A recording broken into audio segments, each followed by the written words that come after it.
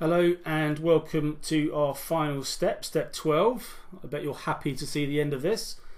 So in this video we'll do graphic display options, some shadow settings and interior daylight renders. So you know what to do. Open, stage 12, open. Okay, so the first thing we're going to do is go to our project browser and double click on interior daylight. And the next thing we're going to do is go over to our properties palette and turn the section box on. Now if you zoom out a little bit, it'll give you an idea of how the section box works. Now if you select it, you can see the little pull handles. Now sometimes it's advised that you can do this within the view without mucking up your view. And the reason why we do this is because it actually controls how much rendering will happen when the section box is activated. Another way of controlling this is if you go to your 3D view, you can see exactly the area that we're going to render. And if you want to tighten it up, you can do. So we could actually go to the top view and maybe pull it in a bit.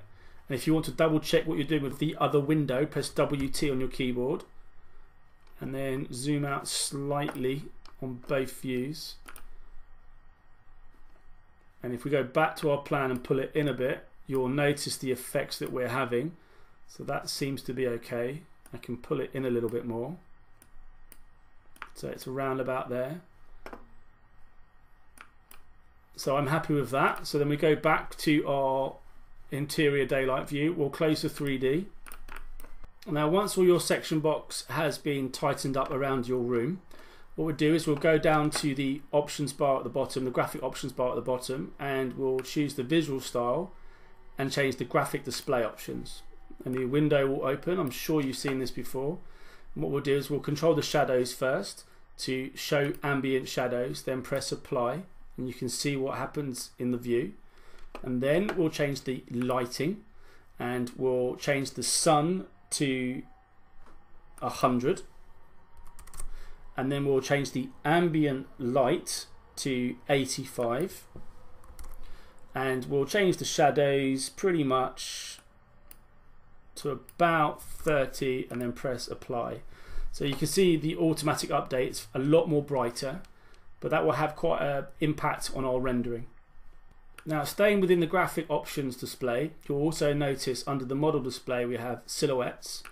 We can actually do some wide lines, press apply.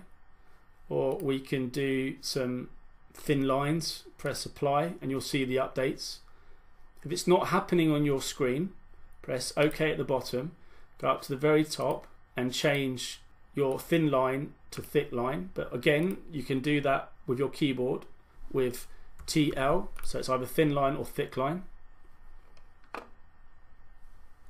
Now if we go back to our graphic attributes bar and press the graphic display options again, we also have an option to do sketchy lines. So we can enable sketchy lines and then we can do a jittery effect and press apply, and you can see exactly what's happening, and you can do extensions on the corners and press apply. So you have a good idea of what kind of sketchy effect you can do. Now once you're happy with that, if we close the graphic display options and then go back to our graphic attributes bar at the bottom and choose the render button, which is the teapot, we will set the quality to high and we will put printer settings at 150 dpi. And it's important to note that we are doing an interior render, so we'll do interior sun only just for this one. And once you're happy with that, we'll press render. Again, I will pause my video and open it back up again once it's done. So let's press the render button. Okay, if your render has come out incredibly overexposed, you know exactly what we're going to do. We're going to go over to the adjust exposure and we're going to make it a lot darker and then press apply, and you can see what's happening. So again, just like before, we can either make the highlights brighter or darker, we can make the shadows darker, we can change the saturation to be a bit more intense or more grayer, and we can make it cooler or warmer. Again, you've seen this before. Now if you're not happy, press reset and you're back to square one. So It's totally up to you how you think it looks. So once you've done that, press OK.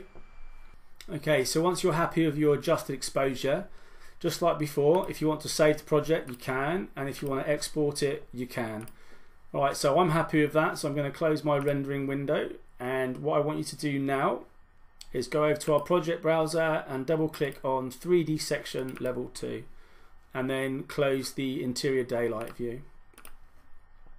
So here, what we're going to do is add a decal, basically a picture that we can load into the project that can only be visible in the graphic attributes bar under realistic. So we've set it to realistic, and then we go up to our insert tab and we choose just above link decal, and we'll do a place decal. Now what you're going to do next is click on the wall, and you will see that we are creating little squares.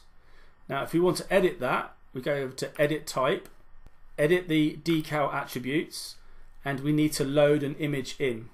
So to do that, we press this little button here with the 3 little dots on it and select the park grass image and press open. The image will be loaded. You can see the preview here, and if you want to change the brightness, reflectivity, transparency, etc., you can do that here, but it's recommended that you don't do that on the first try, you do that on the second try. So for now we'll press OK and then press apply, and you can see in the background exactly what's happened. So I'm okay with that for the moment, so I'll press OK. Now if I want to edit it, I can go back to my edit type, then press the attributes, and then edit the brightness, etc., etc. But as you can tell on your screen and mine, it's absolutely fine. Now if you've got one selected, you can actually see we have a cross right through the middle and 4 little blue dots. So you can actually hover over a blue dot and make it bigger. So you could actually do an entire wall. Now if you wanted to actually add additional images, you can go back up to the insert tab, back to the decal button and press decal types, where you can add and load different images to your heart's content and swap and change between them. We'll press OK for that.